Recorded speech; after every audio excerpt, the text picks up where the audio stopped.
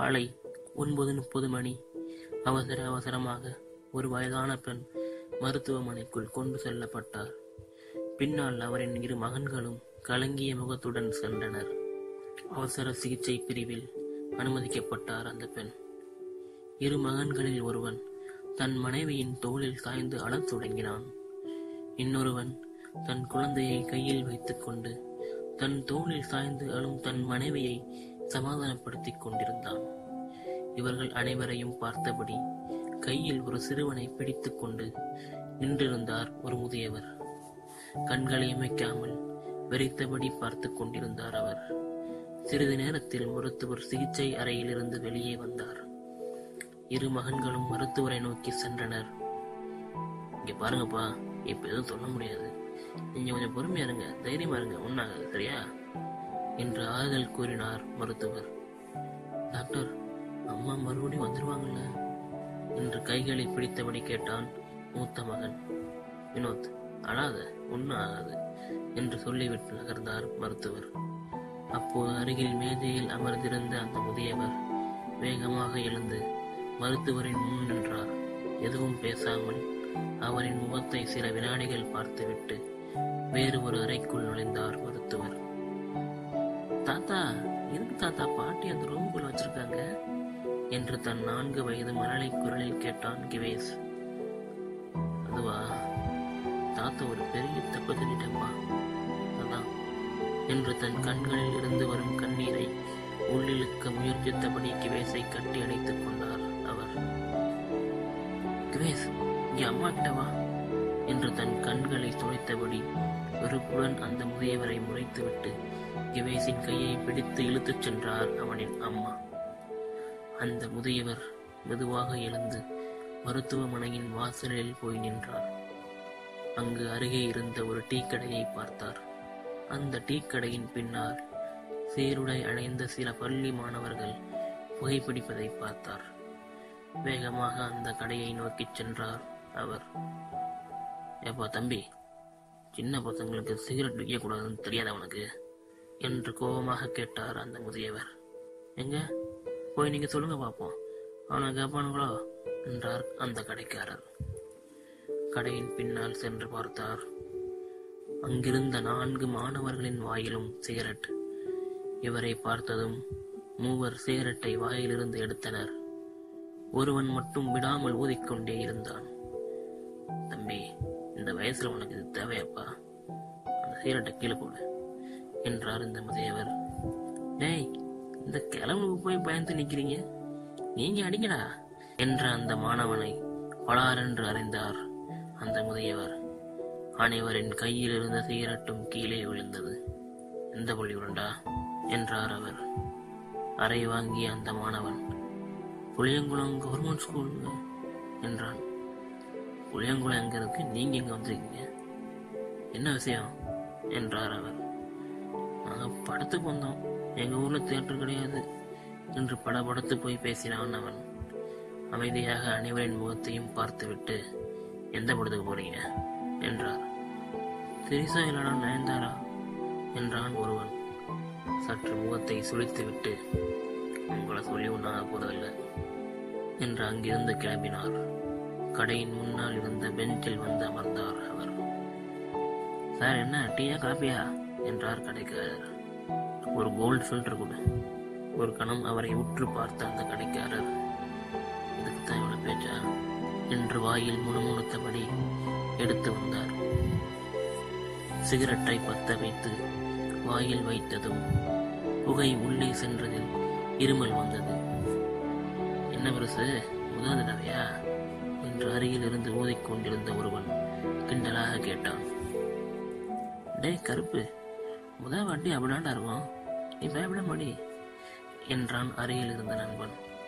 டே குமரா, பயமா இருக்குடா என்றான் கருப்புசாமி. சரி அப்ப கூடு, உனக்கு வேண்டாம் இதெல்லாம் என்று பிடுங்கினான் குமரன். கூட அடிக்கிற என்று வாங்கி மீண்டும் ஊதத் தொடங்கினான். திடீரென்று ஒரு சத்தம். கருப்பு, குமரா, எங்க இருக்கீங்க என்று குரல் அருகில் நெருங்கி வருவதை உணர்ந்த கருப்பு வாயில் இருந்த சிகரெட்டை அணைத்து விட்டு வேகமாக புதரனுள் இருந்து வெளியே வந்தான். இங்கதான் இருக்கியா, உன்னை தேடி உங்கள் வீட்டுக்கு போயிருந்தேன், நீங்கள் தான் இருக்கா சொன்னாங்க என்று எதையோ மோப்பம் பிடித்தான் கருணாகரன். என்ன விஷயம் கருணா, கையில் என்ன பேப்பர் இது என்று கருணாகரன் கையில் இருந்து அந்த காகிதத்தை வாங்கினான் கருப்பு. புதுரணியுள் இருந்து குமரன் வெளியே வந்தான். ஆனா பார்த்தேன், சிகரெட் நாதம் தாங்க முடியல. கருப்பா, இவன் கூட சேர்ந்து நீயும் கெட்டு போயிடாதரா என்றான் கருணாகரன். ஆமா, இவர் பெரிய யோக்கியரு.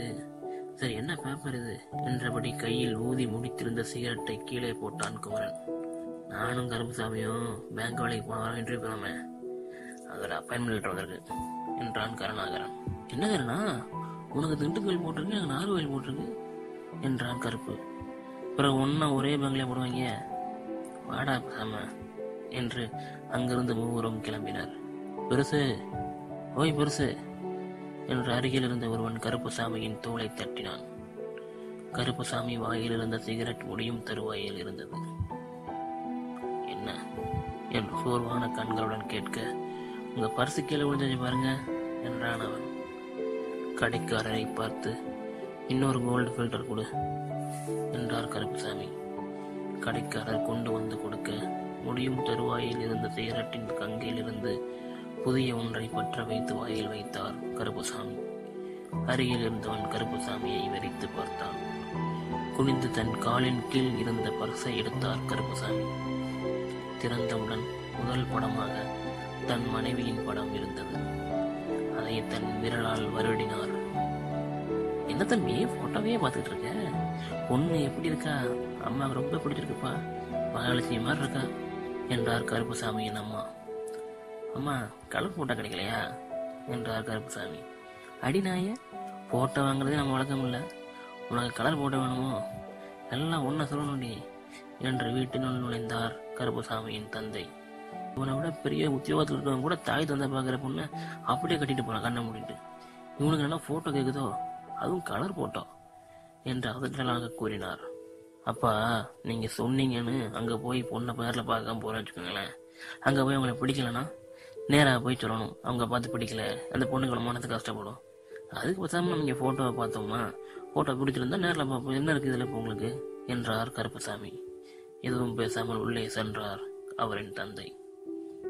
அம்மா, பொண்ணு பேர் என்ன சொன்னீங்க? பொண்ணு பேர் பார்வதிப்பா என்று கருப்புசாமியின் அம்மா கூறியபடி அவர் தன் வேலையை பார்க்க தொடங்கினார். என்னங்க, இன்னைக்காவது சீக்கிரம் லைட்டா அனுப்பிங்களா என்று சோர்வான கண்களுடன் கேட்டார் பார்வதி.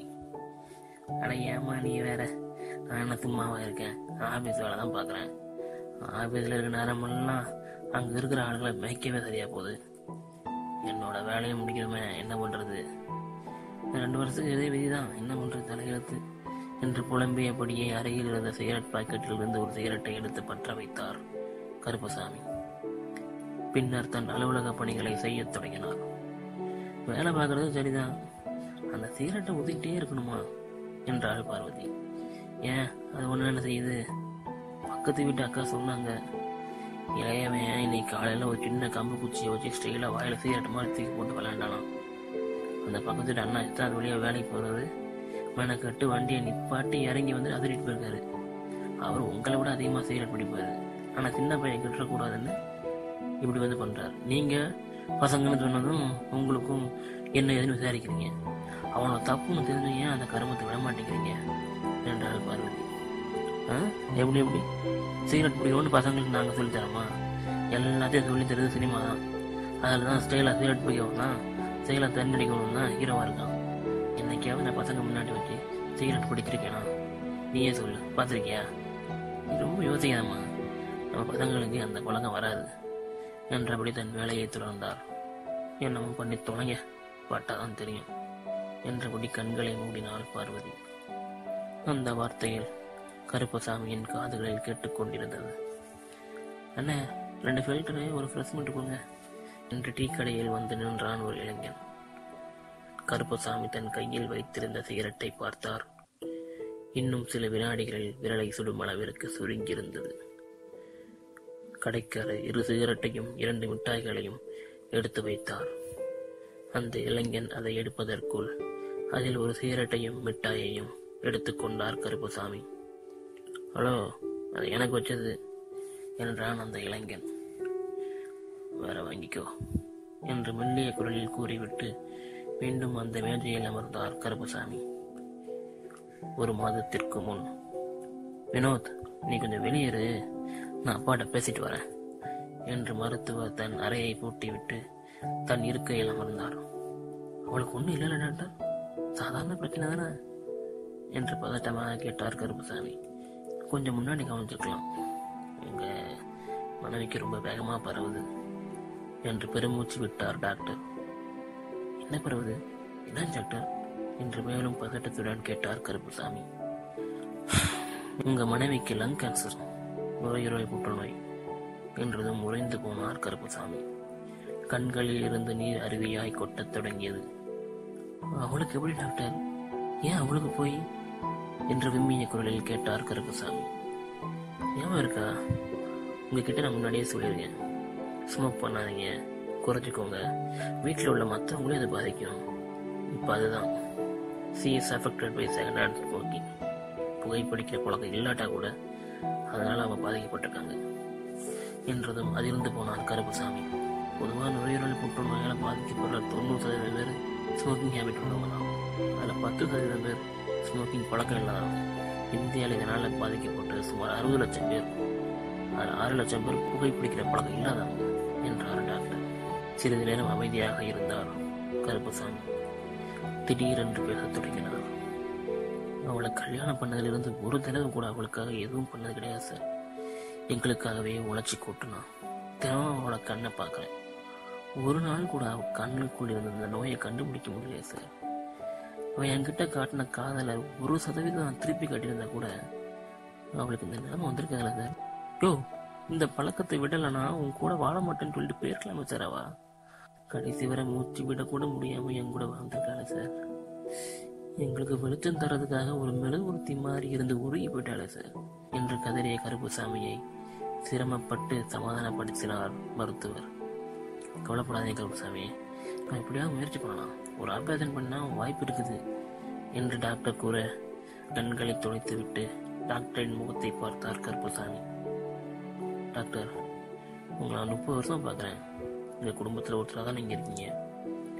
உங்கள் கண்ணை பார்த்தாலே தெரியுது ஏதோ பிரச்சனை இருக்குது என்று நடுங்கிய குரலில் கேட்டார் கருப்பசாமி. சிறிது மௌனமாக இருந்த டாக்டர், 2 அல்லது 3 மாதம் அவங்க இருக்கிற வரைக்கும் அவங்களை சந்தோஷமா பார்த்துக்கோங்க என்று தயக்கத்துடன் கூறினார் மருத்துவர். இனி என் வாழ்நாள் முடிகிற வரை சிகரெட்டை தொட மாட்டேன் டாக்டர். பசங்களுக்கு இது தெரிய வேண்டாம். ஆப்ரேஷன் பண்ணுனா காப்பாற்றலாம்னே சொல்லுங்க. வேண்டாம், அவங்களுக்கு தெரிய வேண்டாம் டாக்டர், இப்படியே இருக்கட்டும் என்று எழுந்தார் கருப்பசாமி. கையில் இருந்த சிகரெட்டின் கங்கு விரலின் இடுக்கின் அருகே வந்தது. கடையை பார்த்தார். இன்னொரு சிகரெட் மிட்டாய் டப்பாவின் மேல் இருந்தது.